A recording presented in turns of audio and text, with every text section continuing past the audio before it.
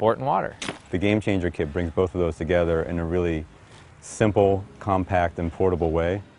There's people dying from lack of clean water that don't have to die. While we're piloting it in Haiti, it also has application all over the world. Clean water and access to sport is not limited to emergency response or disaster areas. It's in a need in developing nations and remote areas all over the world. So our plan was to come in and distribute 30 sample kits, 15 to 2 different villages.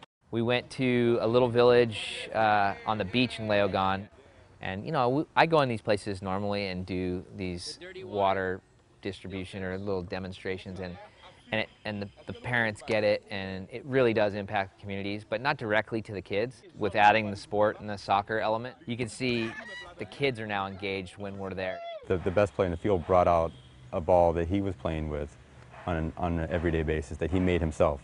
And it was a very small ball that was basically a stuffed sock.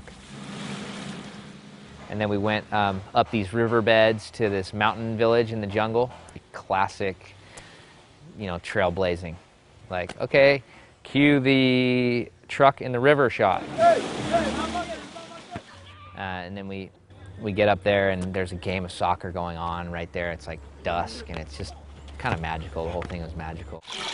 These simple filtration systems that literally save lives, we know those work. In soccer, we know communities around the world love soccer. I mean, these are proven things, you know? There's a lot of problems out there in the world that are seemingly unsolvable. Water's not one of them.